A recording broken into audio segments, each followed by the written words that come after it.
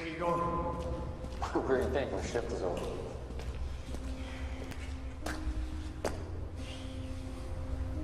Is there a problem?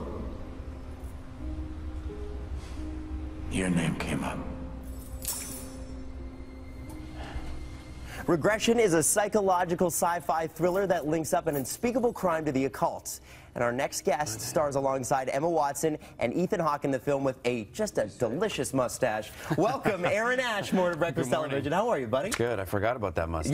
Yeah, just gonna say. That doesn't come overnight. You got to spend some time on growing that sucker. And you had to stay with that for a while. Definitely a couple months. How did your wife feel about that? My wife loved it, but the first time I went into a local coffee shop that I go in all the time, the barista was like, "Oh my, what are you doing?" Because I sort of grew the beard out and then shaved it. And so I didn't feel so confident about that for a little while, but I got over it and I stuck with it, and it works. Well, you got to have some confidence to wear that now. Yes, you do. Regression is a film. It's based in the early '90s, which is why the mustache works. Yes. And you are a police officer. Yes, sir, I am. And what do we need to know about this film? Because it's kind of creepy. Yeah, well, it's definitely a psychological thriller, and it really revolves around Ethan Hawke's character, who's a detective investigating a pretty horrific crime that happens to Emma Watson's character. And it's really about sort of the rabbit hole that he goes down and the obsession as he starts to investigate this case. Well, and it's interesting that you brought this up. We were talking off the air that at that point there was like a revival of occult, satanic. Yeah, satanic. movements. There was obsession, even FBI sort of investigations and files sort of about this idea. So it's kind of interesting to see this time period in this sort of film. Well, there you go. There's some occult stuff right there looking. And just to sort of go down that rabbit hole, because it really does. And it really doesn't matter. It doesn't matter what it's in. It's always really interesting to get kind of a peephole into that sort of world, because it's just weird. It is fascinating. Yeah, how people's minds work, and yeah, it's really interesting. Now, you got to work with Ethan Hawke on this film and Emma Watson. Yes. What are they like? Both really amazing, super professional. I worked with Ethan most of the time because my character sort of gets paired up with him. But it was exciting because that year he was nominated for an Oscar. So, you know, you're working with somebody and you're like, wow, they're at like the peak of their game. And he's a very professional, very funny, nice guy. So it was a great experience. And Emma Watson, I know you're a bit of a Harry Potter fan. Yeah, so. yeah.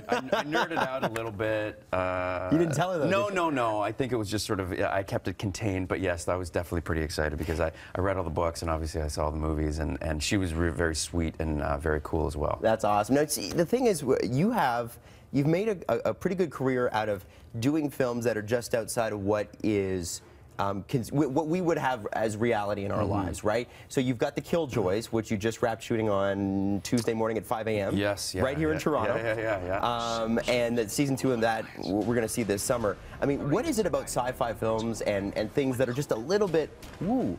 Well, I think there's an element of escapism that I think people really respond to, and it's very entertaining. So it's like a little bit heightened, you know, the idea. And for me, I mean, I love doing it because it's fun. You get to sort of do these crazy things that obviously you never get to do in real life. But a lot of these movies and shows and stuff are still very grounded, the dramatic stuff. So, you know, doesn't feel like you're doing stuff way out of the ordinary. Just every once in a while, there's like, you know, instead of a regular gun, we have a laser gun. Yeah. You know, instead of driving the car to work, we fly the spaceship around. So, you know, there's just kind of little things that make it sort of fun. Well, and that's going to play in really well when your young child is born. Yes. Because I hope I'm allowed to. Am I allowed to say this? Fine, okay. Yeah. Oh, people geez. know. People know. Yeah. You're due to become a father for the first time in June. Congratulations. Yes, thank you very much. How exciting is that? Is it nerve-wracking? Is it more nerve-wracking doing that than filming?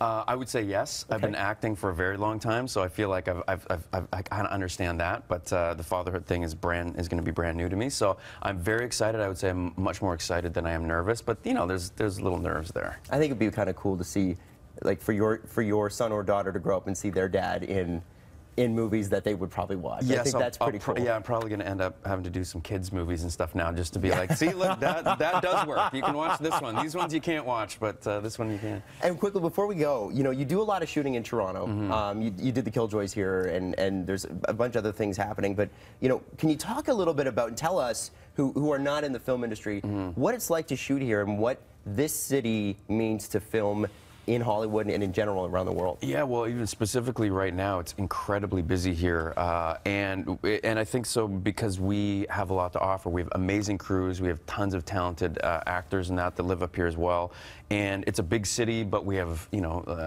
so everything, it can double for all sorts of different places. So if people do see, you know, trucks parked on the road, don't be annoyed with us. We're here to make movies and TV shows to entertain you. But yeah, it's just a great city to shoot in. That's right, and it's good for the economy too. Right? Absolutely, it is. Well, Aaron, congratulations on everything. Good luck with Regression. It looks creepy, but it looks awesome. It's in theaters tomorrow. You can head over to breakfasttelevision.ca for more details. Aaron Ashmore, thank you for coming in. Thank you. And we'll be right back on Breakfast Television.